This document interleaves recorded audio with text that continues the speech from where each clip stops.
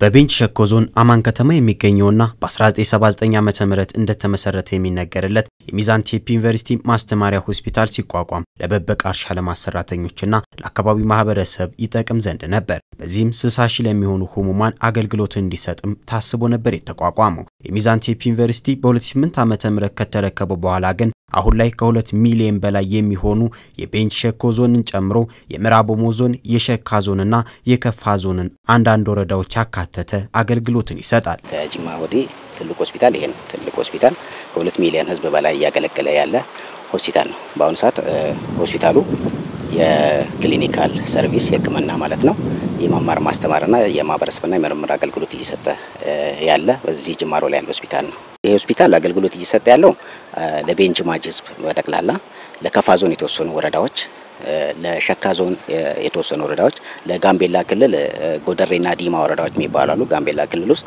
ለደቡብ ሱዳን ስደተኞች ጭምር ነው አገልግሎት እየሰጠ ያለው። በሆስፒታሉ ሲገለገሉ ያገኙዋቸው ታካሚዎችም ስለ ሆስፒታሉ አገልግሎት አሰጣጥ ተከታዩም ብለዋል። በሽተኛ ታሞ ከመጡ ማዳን ያገኛል። ከበሽታው ተፈውሶ ይሄዳል። ለዚህ ነው የመጣው። ለባለቤቴ እግሯ መስፈር ወቅቶ ለማሳከም ዛሬ የመጣው። ከዛ በኋላ እንግዲህ ያለው የክምነት አገልግሎት ሲሆን ተጠብቀ በወረፋ ተጠብቀን በተራ ነው የሚያስተናግዱት። ከዛ በኋላ እንግዲህ አንዳንዴ ስንመጣ በፍጥነት አያስተናግድም። ካርድ ስናወጣ ስንሰጥን ያው አስተናጋጆችን ያጨናነቃል።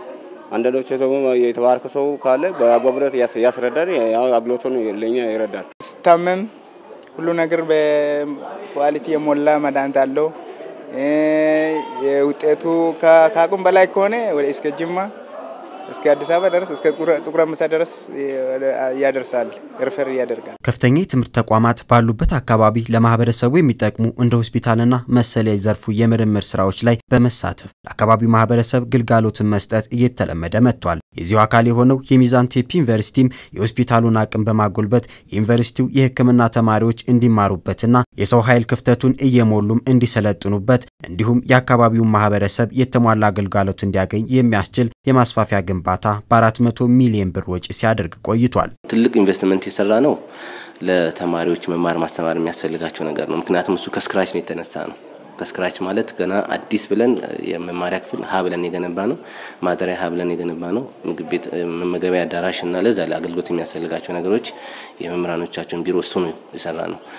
ሆስፒታል ላይ የዋርድ ጥበት ስላለ የእናቶችና ህፃናት ማዕከል ግንባታን ነው የጀመርነው። እንዲሁም ደግሞ ኒኩ የሚባለው ኒዮናታል ኢንቴንሲቭ ኬር ዩኒት የሚባለው የጨቅላ ህፃናት ልዩ ክብካቤ የሚደረግበት ክፍል የሁለቱን ግንባታ እነዚህን ጀምረናል። በቀጣይ ፌዝ የማስተማሪያ ሆስፒታሉ ሪፈራል ሆስፒታሉ እሱ ላይ በቀጣይ አመታት እንግዲህ ያው አቅማችን መፈቀደው ልክ እሱ ላይ ትኩረት ሰጠን ምንሰራው ነው የሚሆነው። ከዛ አንፃር ወደ 400 ሚሊዮን የሚጠጋ ኢንቨስትመንት ለግንባታና መሰረተ ልማት ብቻ አውለናል። በዚህ መሰረት ዩኒቨርሲቲው ሚዛን ከተማ በሚገኘው ዋናው ግቢው ሲያስተምራቸው የነበሩ የጤና ሳይንስ ተማሪዎችን በቀጣዩ አመት ሙሉ በሙሉ መኖሪያቸውን በሆስፒታሉ በማድረግ እንዲማሩ ዝግጅቱን አጠናቋል። በ2008 ደግሞ የክልሉ ጤና ቢሮና ጤና በወቅቱ የነበረው ጤና ጥበቃ ሚኒስቴርና ትምህርት ሚኒስቴር በጋራ በመሆን ሆስፒታሉ ወደ እኛ ተረክበናል። ከተረከብነው በኋላ ተማሪዎቹ በአቅራቢያ ሆነው በተለይ ተግባር ትምህርት ሊያገኙ በሚችሉበት ደረጃ ለዛ የሚያስፈልጋቸው ግብአትን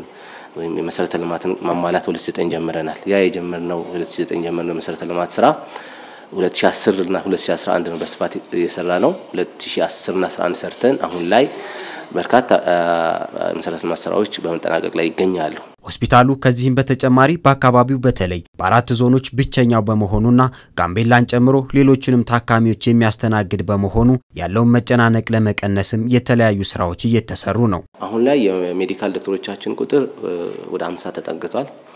ሜዲካል ዶክተሮቹ ደግሞ ለስፔሻላይዜሽንም ልከናቸው አሁን ላይ በርካቶች ተመልሰዋል። ከዛ በተጨማሪ በሌሉን ስፔሻሊስቶች ደግሞ ከጅማ ዩኒቨርሲቲ ጋራ የኤምኦዩ በመፈራረም በጆይንት አግሪመንት አይነት እነሱም እየመጡ እንደዚሁ ቁጭ ብለው ህክምና የሚሰጡበት ሁኔታ አለና ከአገልግሎት ጥራትም ከስፋትም ከአይነትም አንፃር እየተሻሻለ እየጨመረ መጥቷል። ማስፋፊያ ቅርብ ጊዜ ተጀምሯል። ግን ይሄ አሁንም በቂ አይደለም። ያው ተጠቃሚ ሰፊ ነው። ብዙ ወረፋዎች አሉ። ከክላስ ጥበት ከዋርድ እጥረት አኳያ አሁን የተወሰኑ የእናቶችና ህጻናት ማስፋፋያ በዚህ አካባቢ ተጀምሯል።